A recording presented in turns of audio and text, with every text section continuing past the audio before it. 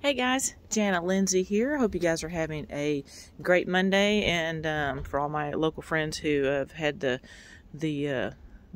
icky weather over all the weekend, I hope you guys are good and you're safe, and all that stuff. I had popped on here for a minute because sometimes people outside of Alabama, or let's just lump in the Southeast, don't quite understand our whole weather mess we have going on down here. Y'all know what I'm talking about, mess. It's like you just want to say bless it when you're talking about Mother Nature down here, because she just ain't all there anymore. Not that she ever was. So here it is. So if you're thinking about moving to Alabama, or let's just say the Southeast, there's a few things you need to know. We take our football seriously. We really do. Don't plan events around football season because nobody's going to show up. Because that's just how it is. Me personally, I don't really give two hoots either way about football, but Alabama as a whole and the Southeast as a whole, we like our football. Number two, we like our sweet tea even more. So if you come down here and you ask for sweet tea, don't complain when it tastes like molasses, because that's our sweet tea. Y'all live down here and know it. Just you feel me.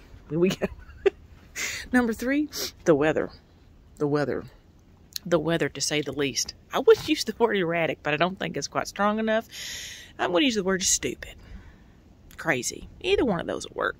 The weather here is absolutely crazy stupid. It really is. So let's do a little explaining for those of y'all that live outside the Southeast.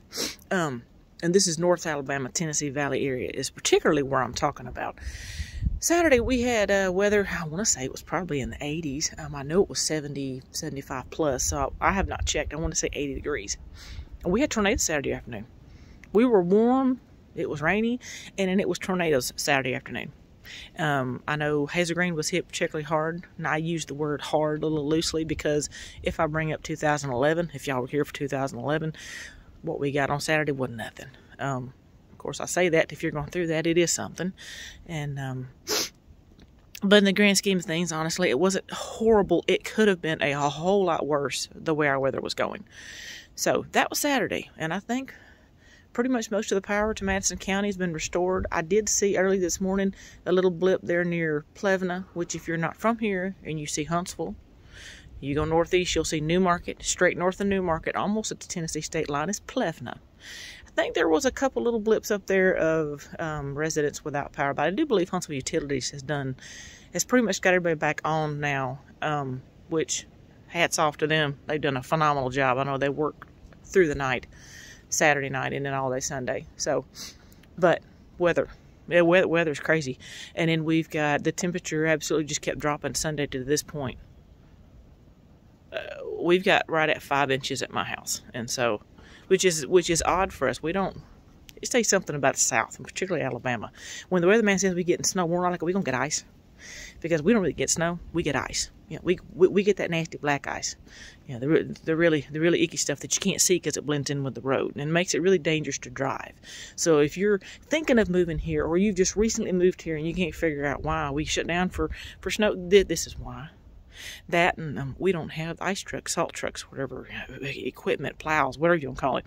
We don't have the equipment because we don't do this, but on rare occasions. So we don't have the equipment to keep the roads cleared that it's safe to travel. So this is why Alabama, and I would say the Southeast, kind of shuts down when it snows, because that is safe for everybody. I know our buses and schools really aren't built for cold weather, so you just get used to it. But this is it right here, y'all. This is Alabama. This is us. If you're thinking of moving here, and you're moving from somewhere where it's cold, don't get rid of those snow suits and your coveralls, because you're likely going to need them. Maybe once a blue moon, but you might need them. Like I said, 5+ inches, or 5, almost. We're like 4 3/4, I do believe, this morning that we measured one place, or hubby did. So there you go. Hey, if you are thinking of moving to Alabama, the Tennessee Valley in particular, give me a call. Or actually, Southern Middle Tennessee, because I serve that area as well. Janet Lindsay, Realtor. My number is 256-653-7533.